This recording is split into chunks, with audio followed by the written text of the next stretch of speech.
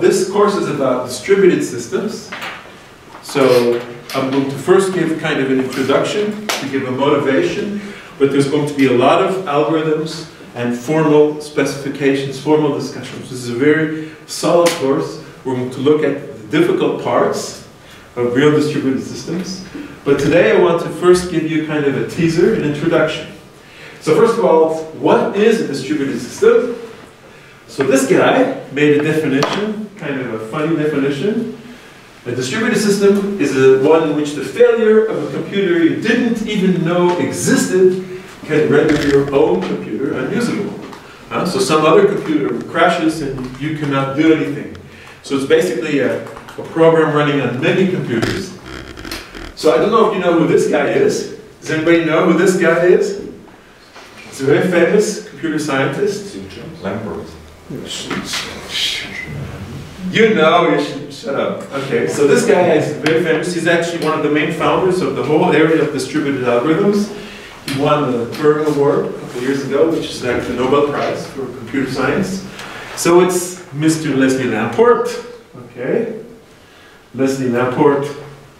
So it's nice that you know what he looks like. In case you run into him, you can say that thanks to him, you learned a lot about distributed systems. So a distributed system is a set of nodes, computing nodes, connected by a network, which appear to its users as a single coherent system. So you have a program running, parts of a program running on many nodes. They're talking to each other through this network, and they're giving some kind of an overall functionality. So a single coherent system. So that's what a distributed system is. It's a bunch of nodes that work together. So in this course, we're going to really study what this means. And this actually, there's actually problems. It's actually hard to write good programs for this. So we're going to look at the basic concepts, models, foundations, so you get a really good foundation. And after this course, you can basically go in many directions, but you'll have all of the important basic ideas. So, why are distributed systems important? It's kind of obvious, right? I mean, the internet is a very large distributed system. On top of the IP communication, there's the World Wide Web, which is also a distributed system. And many, many small devices are connected together. Mobile phones, for example, they all make distributed systems. And this project, of course, is also going to be distributed systems. So distributed systems are everywhere, and it's getting more and more. And so it's important to understand them. So what we want to do is talk about scalability, so the size. So the internet is one of the biggest, of course. It has like billions of nodes, but even smaller systems can be complicated. Reliability and the distribution aspect. How do you organize programs? Okay. So there's many examples. So here's a data. There's this data center, lots of racks in it. Here's a very old one. This is the Space Shuttle, 1981.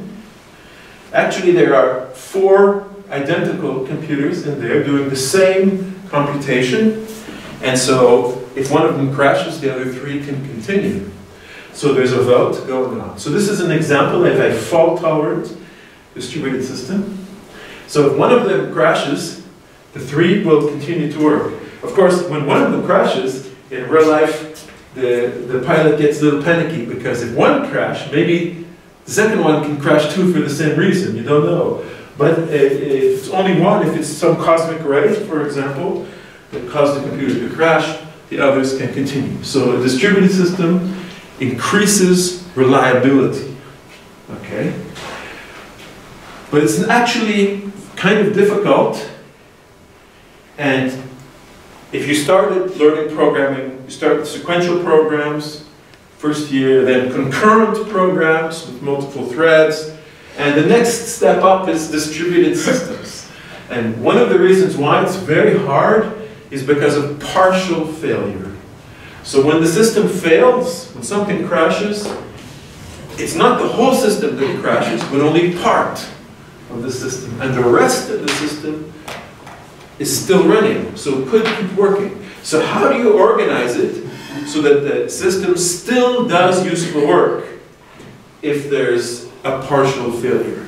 So with usual computers, it crashes. If you have a Windows machine, you see it crash, then it's very easy. You cannot do anything. But on the internet, if something crashes, the rest keeps running. Okay. So you want to organize the system so that it keeps giving functionality even when there's partial failures.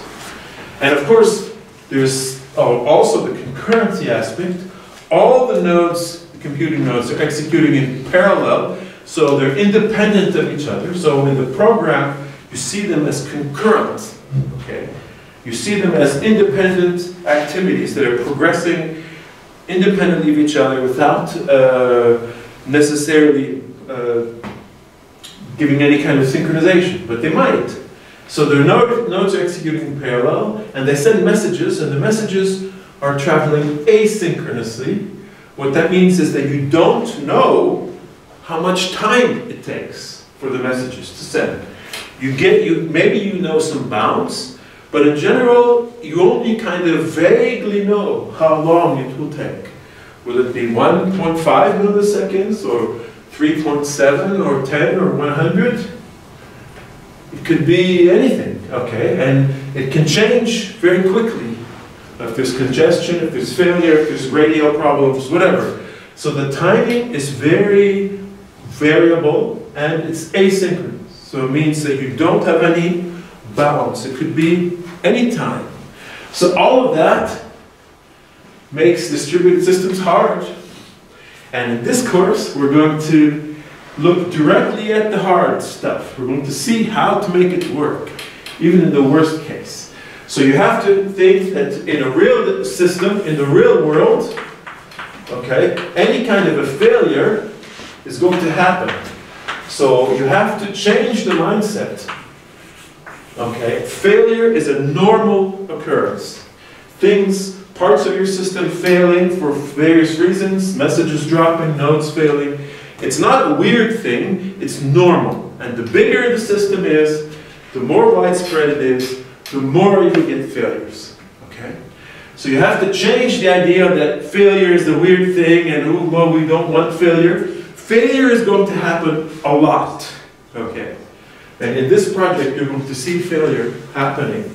So these grids boards, maybe they crash, maybe the communication goes down, maybe the batteries run out, whatever. They can go down for any reason. And that's a normal occurrence.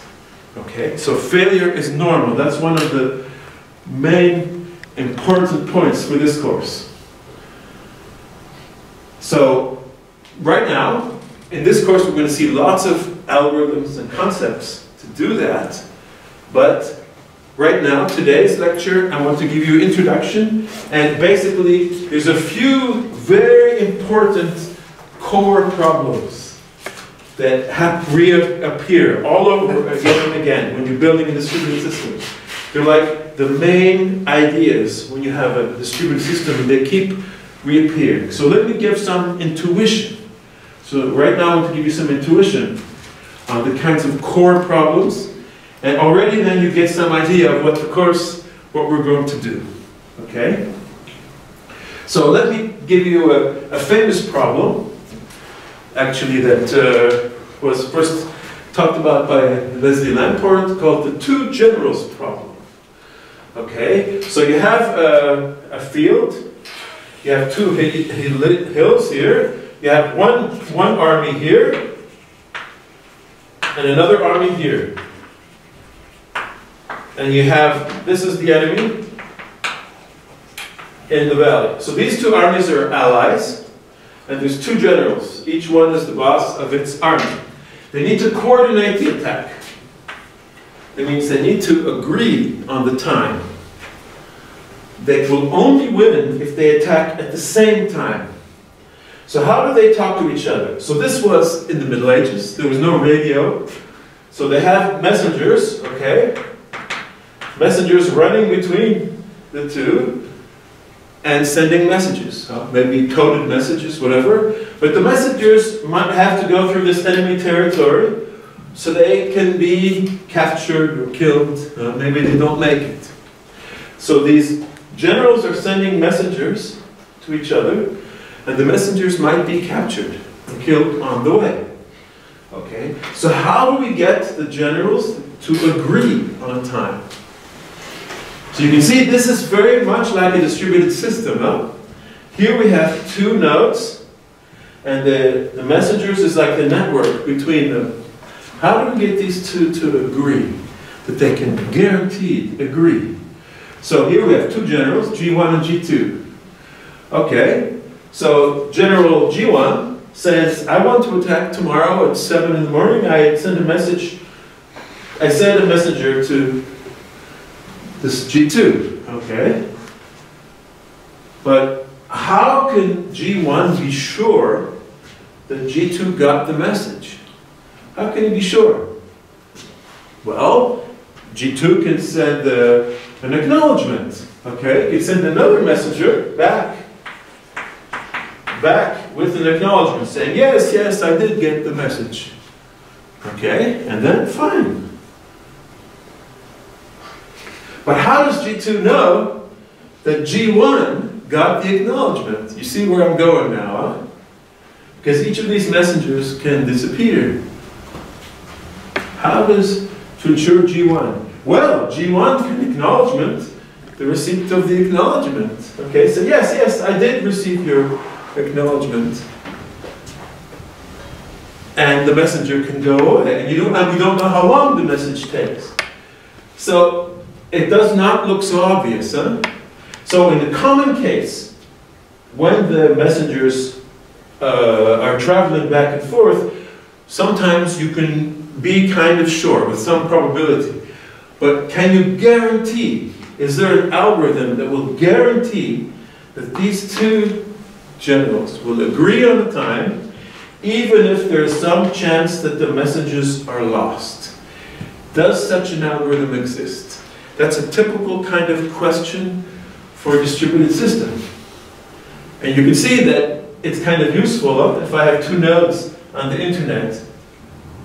They want to agree on something.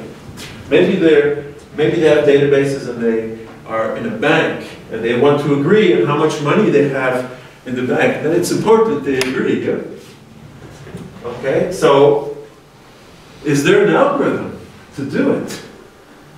Well, actually there's not an algorithm. You can prove that in this case, in this particular example, when you don't know the time of the messenger, and that each messenger has a probability of being eliminated, that it's not possible to define an algorithm where you can guarantee the two generals will agree. So this is actually a famous impossibility result. Okay? This is a famous impossibility result, showing that distributed systems, in the general case, it's very hard or even impossible. Okay? So this example is like a distributed system. Okay? Two nodes need to agree on a value of the time of the attack. And they communicate by messages using an unreliable channel. So this is an example of an algorithm like that. So in this particular case, this agreement is impossible. So what do? Agreement actually is a core problem.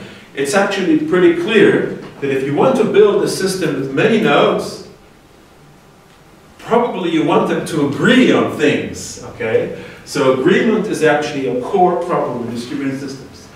So in the most general case of an asynchronous system, where you don't know the time, and messages can be lost, agreement is impossible.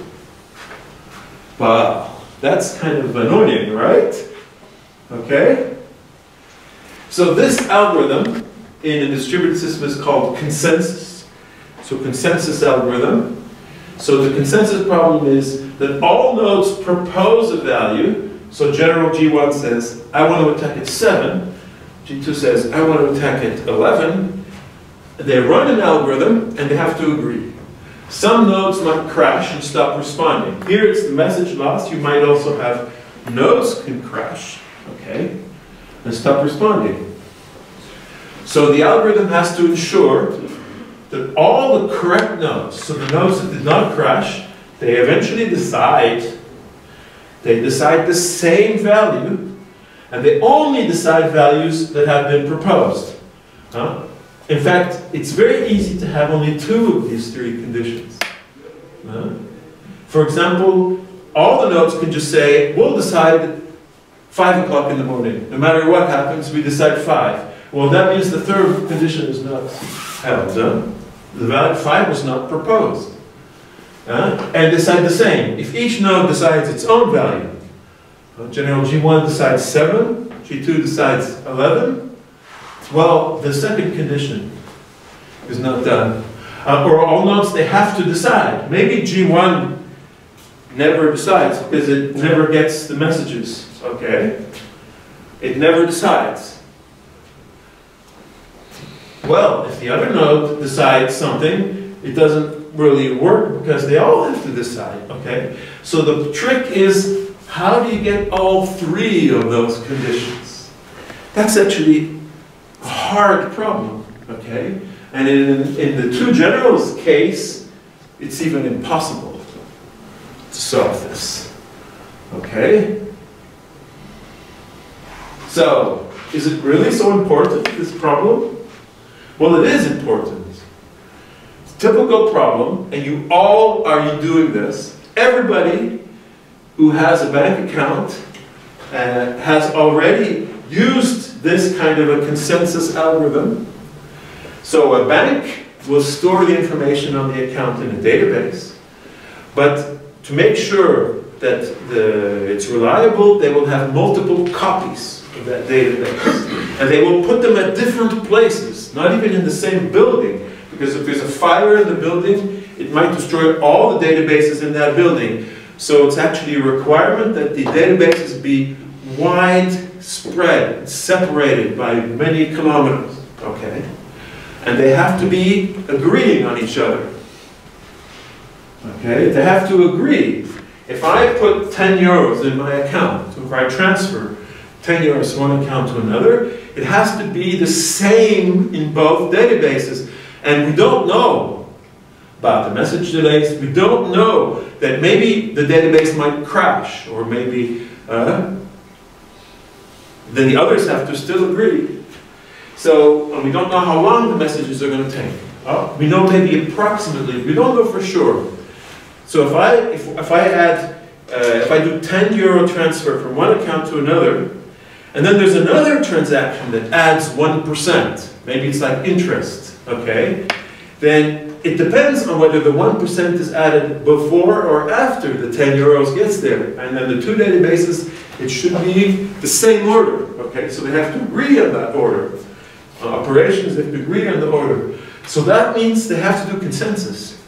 So this is not just a theoretical problem that is not practical. The whole internet economy is based on this, okay? It's based on this kind of an algorithm, and it's based on consensus. So doing it right is important. Of course, there do exist algorithms, otherwise banks would not be able to be computerized or be running on the internet. So there is something that works. So in this course, you're going to see how that works in real life, okay? And the real hard problem. So in a database, the consensus is actually called atomic commit. So databases, they use transactions. You've probably seen what a transaction is. So a transaction makes a change of the state of the database, and it's all or none. So there's nothing in between. Either the state is changed or it stays the original state. So if two databases do a transaction, two copies, they either both commit or they both abort. You're not allowed to have one commit and one abort, okay? Because they would be incoherent. So here, the consensus has only two values. If one database copy aborts, then basically they all have to abort, okay? So they have to agree on it. Or they all agree on commit. but they have to agree. So this is a typical example of consensus. Okay? So in this case, if you have asynchronous communication, it's impossible, okay? But there are other cases where it will be possible. Other models where it is possible to do consensus. Because otherwise, we could pack our bags and the course would be over. It's very easy.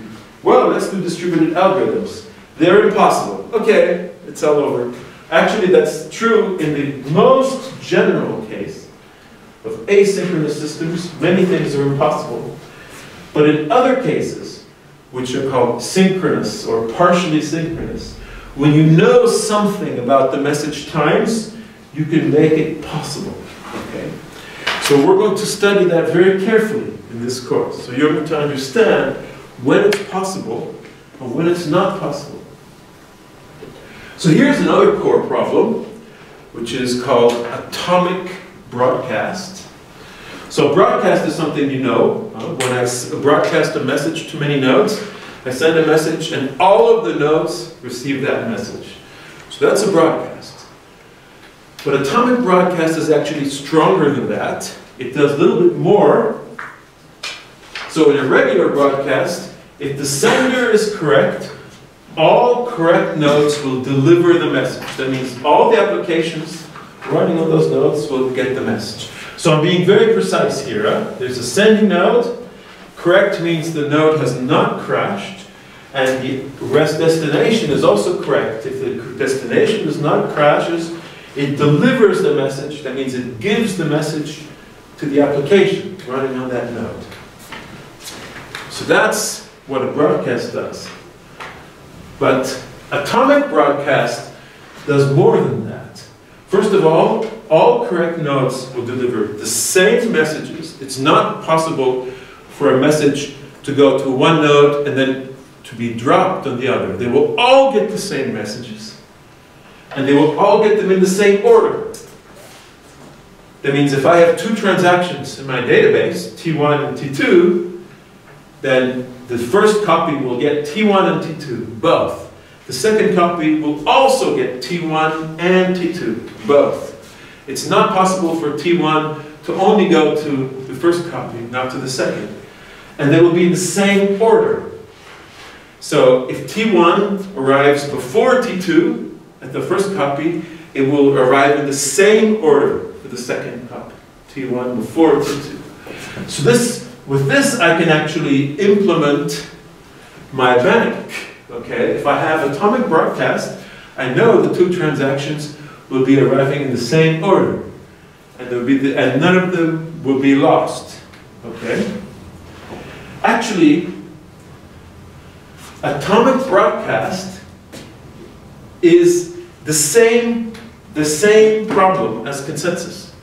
This is kind of not obvious thing. So atomic broadcast and consensus are actually the same thing. So I'm going to show that now. That's not an obvious thing until you think about it a little bit. So what that means is that if I have an atomic broadcast algorithm, which will broadcast to all nodes without missing any in the same order, I can use it to implement a consensus algorithm where all nodes propose a value and they agree on the same value. So if I have atomic broadcast, I can implement consensus. And if I have consensus implemented, I can use that to implement atomic broadcast. So in that sense, they're equivalent. If I have one, I can easily do the other one. So they're actually solving the same problem. Okay? So how do we do it? What's the intuition? Well, let's say we have an atomic broadcast algorithm. Okay? We're given atomic broadcast. Each node of the system has part of the algorithm, and we can do atomic broadcast. We can actually use that to solve consensus. How could we do that? Yeah?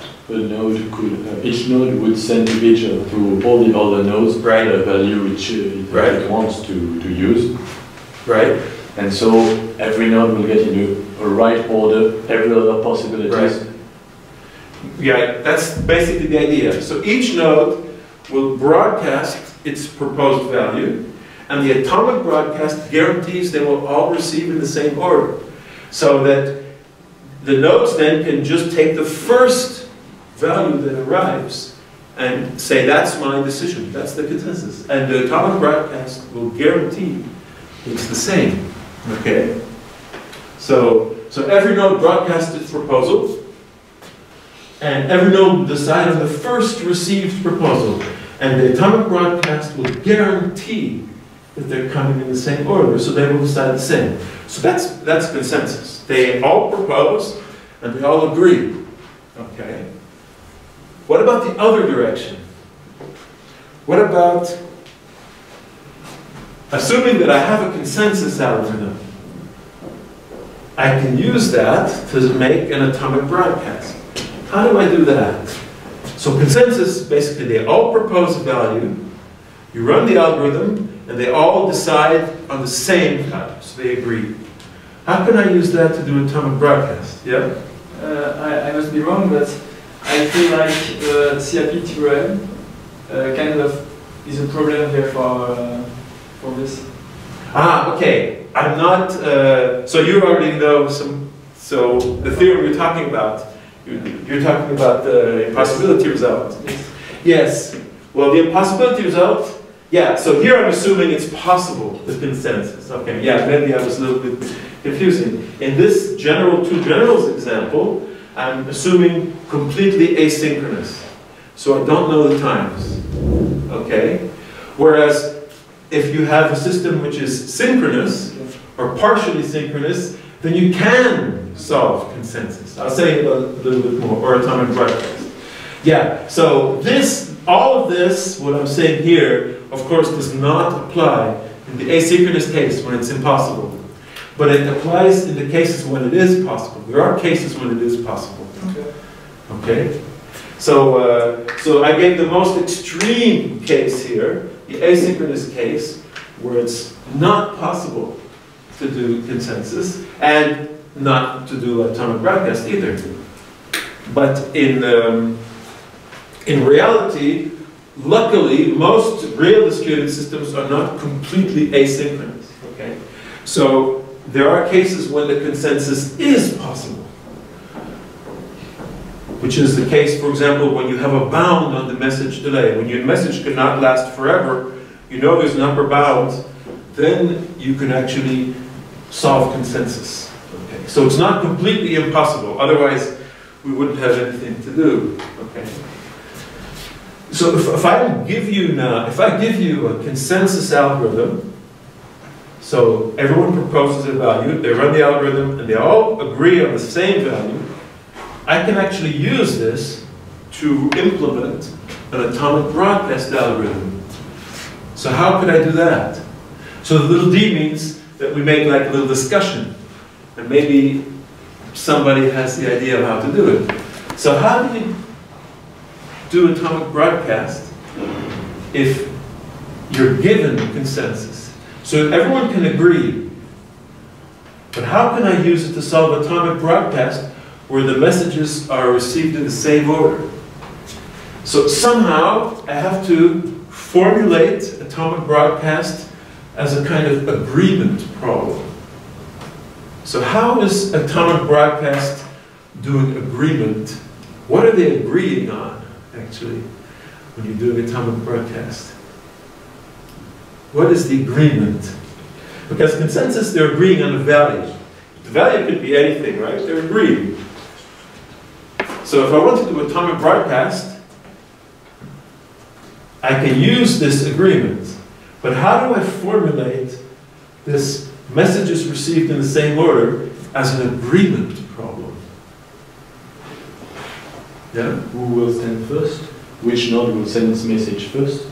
If we have the hypothesis of a synchronous system, if we know which node is going to send first, we know which message is going to be received first. So the nodes can agree on which message will come first, or they can agree on the order of messages. They can agree, for example, each node says, I think this message should come first, M1 or M3 or M5. They run consensus, and the consensus says, we agree on M3. And then all the nodes agree, okay, M3 comes first. And in that way, they have received the message in the same order. You see, so basically they agree on the order of messages. So if you basically, the consensus algorithm, each node receives messages. Let's say I receive a couple of messages, and then I propose an order. And all of the nodes, they maybe receive a few messages. Doesn't matter, maybe the messages are lost, but they receive some messages, and they propose an order. Then the consensus is run, and then they will all agree on one order. And then that's the order that the messages are given to the application. Okay? So basically they're agreeing on the order.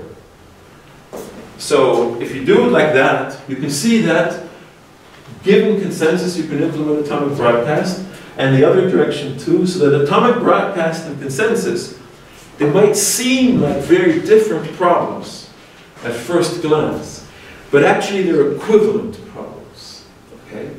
They're equivalent, which means that it's very straightforward when you're given one to implement the other. So we will define formally what that means. Basically, you can implement one easily given the other in both directions. So they are just as hard. If one of them is impossible, then the other is impossible. If one of them is possible, the other is possible. Okay? So those two core problems is actually the same core problem. Actually, consensus is one of the most basic core problems. Okay? So atomic broadcast is equivalent to consensus. Okay, so let's talk now a little bit about concurrency and about failure, about partial failure.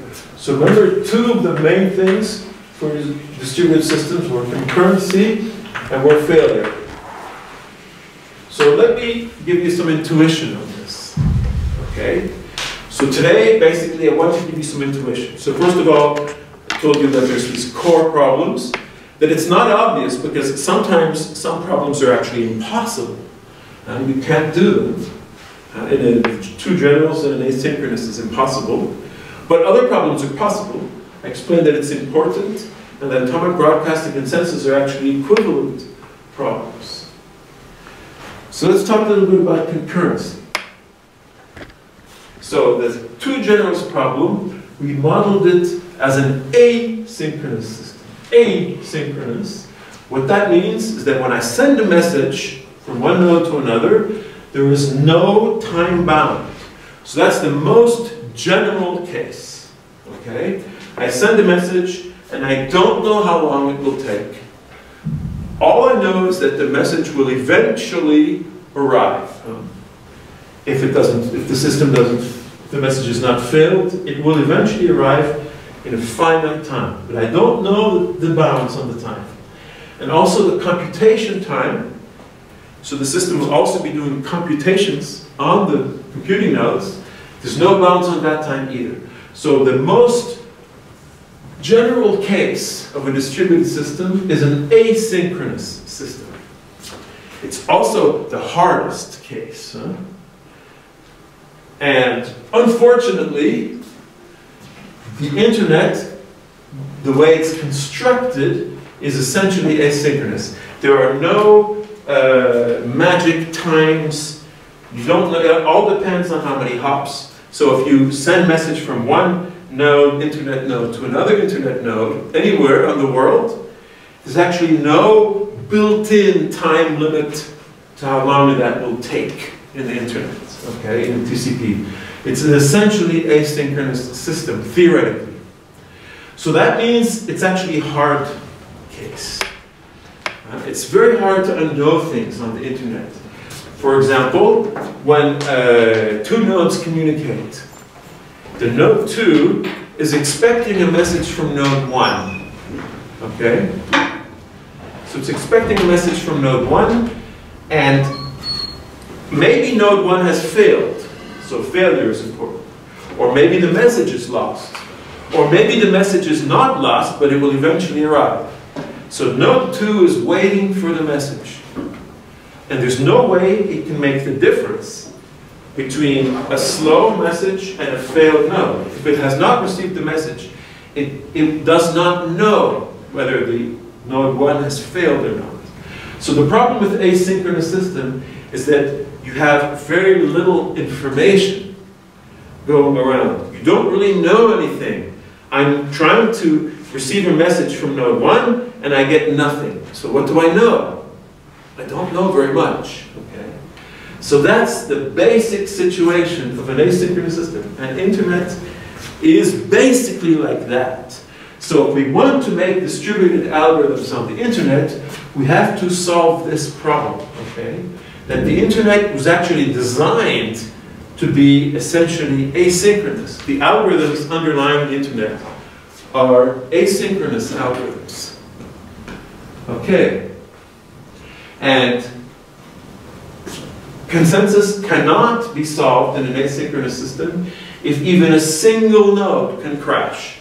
So the problem is the partial failure. If I have 10 nodes talking to each other and they all propose, but one of the nodes maybe has crashed, or maybe it's just slow, or maybe the message is just very slow because it's an asynchronous system, then I cannot define a consensus algorithm that works in such a system.